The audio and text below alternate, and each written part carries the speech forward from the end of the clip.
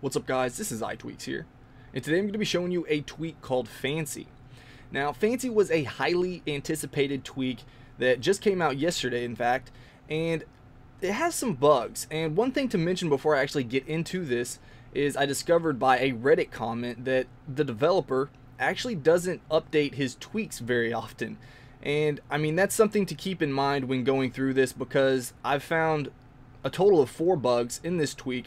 Now it's a really cool tweak. It allows you to change the colors of the tint globally, so it's going to change up your control center here, notification center. I mean, it's going to change that all up, but there are some bugs and I'm going to show you those bugs in this video. So let's go down here and check this out. We're going to go into Fancy. So right here we have the kill switch right here, so you can enable or disable it. Right here we have the global tint. Now this is going to change the color of everything on your device, including your banners, notification center, control center, dock, HUDs, spotlight, assistant, keyboard, and lock screen.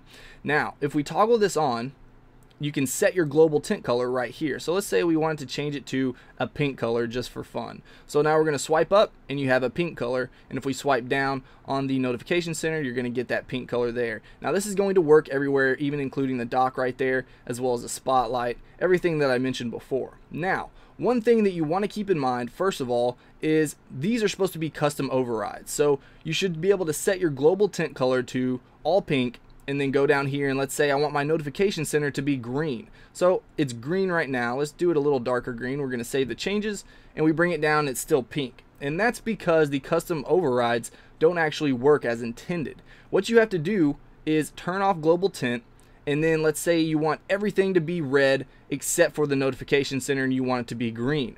What you actually have to do is turn off global tint, set everything to red, and then set your notification center to green.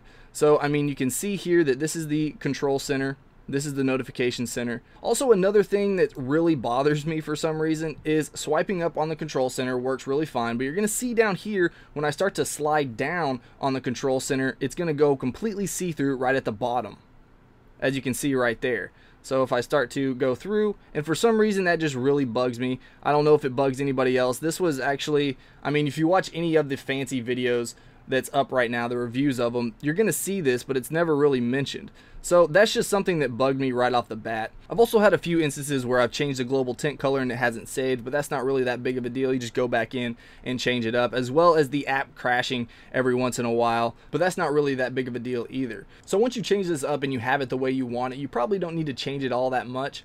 So really, I mean, these bugs aren't that big of a deal. The only thing that I would keep in mind is that he doesn't update his tweaks very often, so these bugs might not be fixed.